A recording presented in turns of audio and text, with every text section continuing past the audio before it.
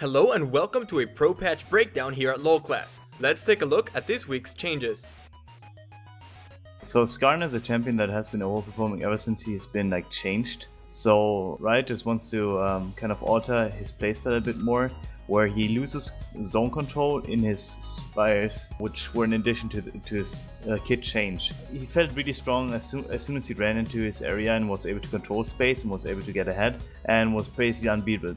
Riot is trying to counteract it to a certain extent, so it feels more like still rewarding to get them, but it feels less rewarding in the early game, makes it more feasible to fight him in his own jungle especially.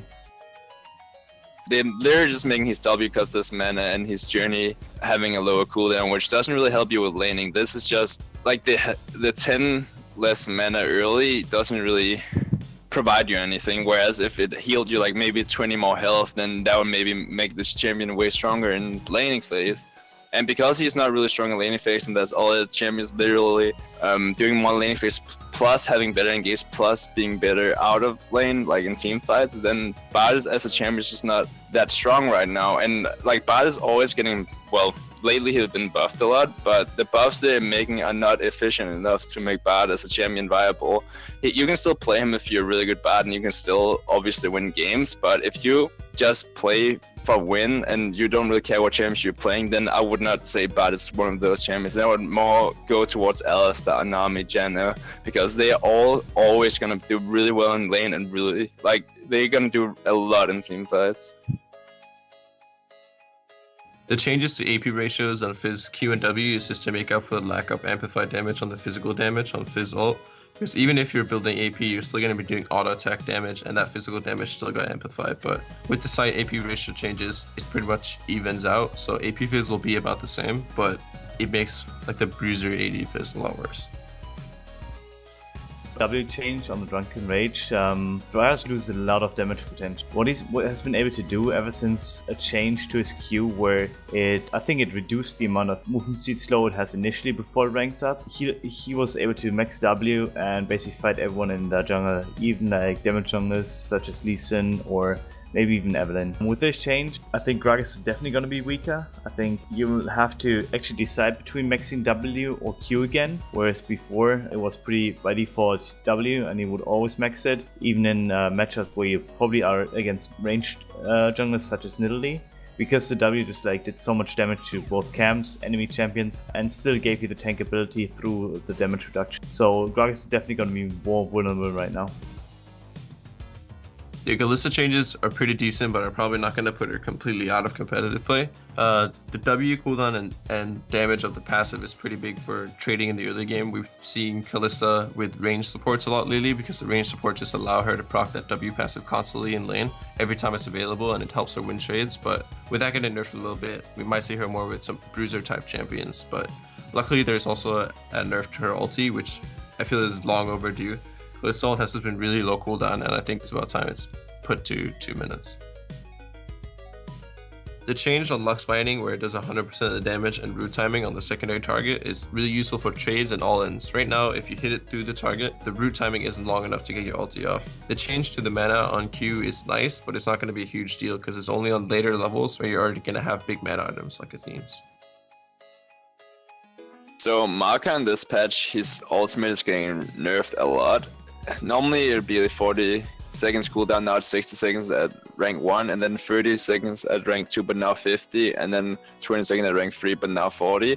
And it's a huge nerf to Maokai because, first of all, Maokai as a champion is getting worse and worse in this meta because top laners like Fiora, Garen, Darius, they are all being played more and more, and those are really good into Maokai because Maokai will never get pressure in lane against those because they all have heals, or they're just literally gonna out-trade you every single time. And now with Maokai's ultimate also being nerfed, that means you can't wave clears efficiently and you can't really trade them. And on top of that, like if you're playing Maokai against those kind of tanks, either you have to be really good at using your TP and making pressure on all lanes, or you have to make ganks. Like you have to make sure that you make gang setups for your jungler because Darius, Garen, and Fiora will all outscale you really, really hard. And in team fights, Maokai is not going to do anything compared to those. So So Nocturne's weakness has been that he's just unable to capitalize on his ultimates because he had to be really close. So his ultimate didn't really feel like an ultimate and rather just like a normal gap closer, because most champions that are pretty efficient in jungle right now already have terrain gap closers and they're not short by any means. So this Nocturne change actually helps him to set up ganks way better, especially in the older game, to make sure that his first ultimate is worth the effort. Because if it wasn't for his ultimate, Nocturne would be nothing and he'd just actually be a weaker Rengar. Right now, you probably have the discussion between Nocturne and Rengar as the level 6 gank masters, and it's interesting to see this happening right now. Tahm Kench is really good champion against melee matchups, but he has always been lacking against ranged champions, so he could be tethered forever and just simply be kept on a lot of space. And with this change, with Expressive as well as with the Devour change, he has more room to work with, more actions, more time of action basically. Because first off, his acquired taste lasts longer, and therefore you're able to get more pressure onto squishies as soon as you hit them once with your Q or with an auto attack, because they will always have to be scared to be either eaten or CC'd by the Q or the W respectively. The increase on range of the Devour just gives him again more room to work with, and this allows him to kind of put up more pressure in teamfights especially, whereas beforehand squishies could just stay on like 250 range, 200 range, and not really be in danger, because Tahm Kench, as soon as someone was between Tahm Kench and his target, there was nothing he can do. Now he just has more action range in general. Rek'Sai has an incredibly strong kit, and one part of a kit that was usually like not seen or undervalued was that every time she borrows, the next attack out of the unborrow would basically give you 15 bonus fury. And 15 bonus fury means that you're gonna heal up as soon as you get below the surface once more.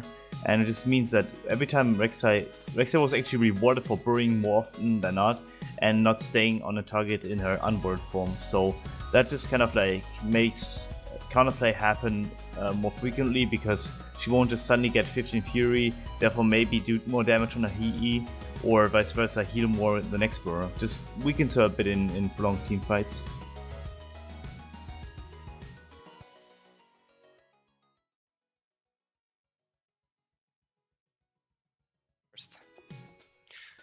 If you're not able to reach the backline because maybe they have a really fed AD carry or the AP carry and AD carry